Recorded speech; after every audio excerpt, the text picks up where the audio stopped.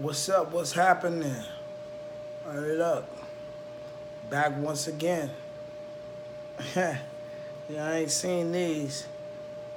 I wish I would have brought these out a little bit earlier, but it's all good. You know, I feel like talking about money. That's why I wore the money green one. Or not even money. I'm just on some business talk right now. That's why I got the shark up right now. But, I'm just feeling some type of way. You know, um, I'm like really getting tired of people like not understanding their positions. Like at the end of the day, everybody can't be a boss. If everybody was a boss, businesses wouldn't be able to be productive, because you need people that are going to work. Now, I've never had the worker bee syndrome, but you need worker bees, and that's just reality. But at the same time, in order for things to work, sometimes some people may have to just bring themselves down and work for someone in order to gain that success to get to the point where they're trying to get at. And I'll give you an example. Like, you know, a lot of people listen to what motivational speakers say. Steve Harvey, he had a real good one. Say he had to take that leap of faith, to get to where he wanted to be at. And he had to just cut everything else off, whether it was working a 9 to 5 or whatever. And that's cool, I get it. But I don't think everybody else gets it. Like, at the end of the day, you can't just quit a job if you already don't have things established and lined up. Especially nowadays, if you have bills, you got a mortgage, you got kids that you got to provide for. Nowadays, the average family is a single family, so it's one income coming in. So it's like, you can't really just be taking no leap of faith and just saying, oh yeah, I'm just gonna make it happen, and you ain't really got no plan. Put your plan down. It doesn't take nothing away from you if you have to work a job. Use that job to fund whatever it is that you're trying to do. There's nothing wrong with working a 9 to 5 job. Don't get it twisted though. I hate it. Don't get it twisted. I hate working a 9 to 5 job. And I've probably had at least about a good 20, 27, about 27,000 jobs. You know what I'm saying? And all of them were terrible. And I'll get to that one day. I'll break it down to y'all. But I'm going to keep it short. But anyways, it's like, sometimes you got to play that position. You just got to work. Stack that money up. Put it towards whatever you're trying to do. Because what you don't want to do is just say, oh, yeah, I'm taking that leap of faith, forget a job, I'm not working for nobody else. And then you go out here and your plan is really not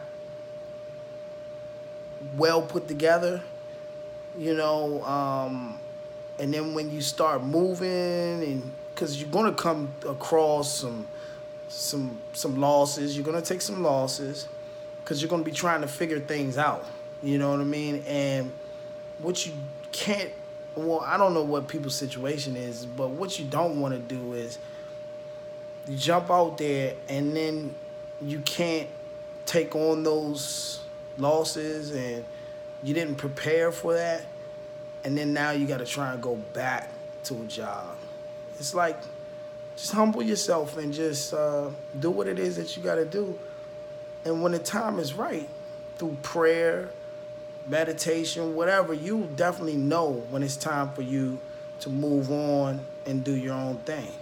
So, I'm rooting for anybody. Like I said, I'm an underdog. I root for all the underdogs. You know what I mean? March Madness, we root for the underdog. You know what I mean?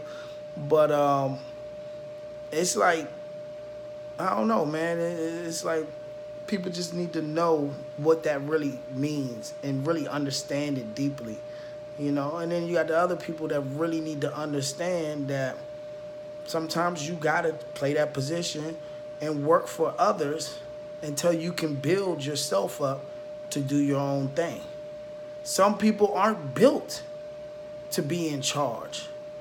But it seems like now that's the new wave. Everybody wants to be in charge until they really get to see what it means to be in charge. When you got other people's livelihoods in your hand and things ain't going right and it's shaky, you can't shake and break down like this person may. You gotta stand strong and make it happen. These people rely on you. You taking care of their families. You're their livelihood. You know what I mean? And so I think a lot more people need to really understand that. It sounds good to say, I'm a business shark, I'm a boss, I'm this. But understand what that boss means. Understand what it means to be in charge. Understand what it means to be that boss. You know what I mean? Not just to call yourself a boss, but understand the significance of it. You know what I mean? And I think a lot more people will go further. You know? Don't just be so quick to just say I'm a boss and I'm in charge and this and that, because that's not what it's about. You know what I mean? It's about doing for your people first and then taking care of yourself. When you're a boss, everyone around you, you make sure that they're good and then you're good. And if you do it correctly, you will never have to worry about if you're going to be good or not. You understand? So that's just my influenced opinion, you know, my influenced rant. But I was just feeling some type of way and I wanted to share that. So hopefully y'all take heed, you know. Smoke a cigar, put your suit on, you know. Maybe one day y'all see me in a suit. I don't dress up for nobody unless I'm going to a black tie affair or a real significant place of business. Other than that, I be on my Zuckerberg. I wear my flip-flops. I wear my Scully. You know what I mean? And it's like, you can't judge me because I look a certain way. You can't take this away, though. Always remember that. Just because you wear a suit, tie, doesn't mean nothing. And I'll talk about that on another one, too, because, yeah, that's another story. I've been in that world where you're wearing suits and people dressed up don't have a clue. But I ain't even gonna get to that, you know. Just some food for thought, something for y'all to think about. Hope y'all like the hat. I might put it up on the website. Hopefully y'all been checking out the website. You know, support the merch, support the brand. You know, the brand is based on the podcast and the talk show, but I made the merchandise so people can join the movement. Join the movement. You know, get with it. I think it's for a positive thing. Some things are funny, some things are serious. But nobody walks around serious all day and nobody walks around funny all day. So I think it's a good balance. But get with it. And on that note, I'm out.